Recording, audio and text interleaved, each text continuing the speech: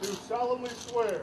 Do solemnly swear. It's the one and only time that the 2nd Brigade Combat Team, 10th Mountain Division, could re-enlist soldiers on a day with so much numerical significance for the brigade, 2/10/2010. On February 2nd, 210 soldiers from the 2nd Brigade Combat Team re-enlisted while deployed to Iraq.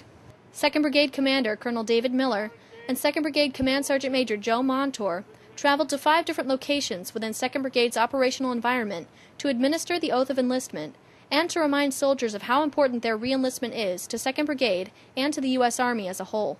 Your individual effort to re-enlist directly affects the mission and the success of the 2nd Brigade Combat Team. But you guys need to know that today, you 39 great Americans and your families are part of 210 commandos re-enlisted for yourselves, for your partners on your left and right, for your unit, and for this great Army. It shows camaraderie. It really does. It brings us together as a unit, I think. And honestly, it's one team, one fight. So when we re-enlist together, it shows the team. Soldiers re-enlist for a variety of reasons related to personal goals, values, and how much they feel they contribute to their unit. For 2nd Battalion, 14th Infantry Regiment Operations Office non-commissioned officer in charge, Staff Sergeant Harlan Terry, it was loyalty to his battalion. I re-enlisted today because, for one, I've been with the battalion for going on 12 years now, so it's kind of a pride thing.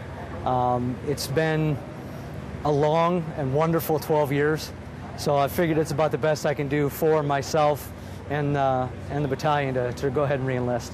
Over 325 2nd Brigade soldiers have re-enlisted since the brigade deployed in October 2009. For the 2nd Brigade Combat Team, I'm Specialist Rebecca Schwab.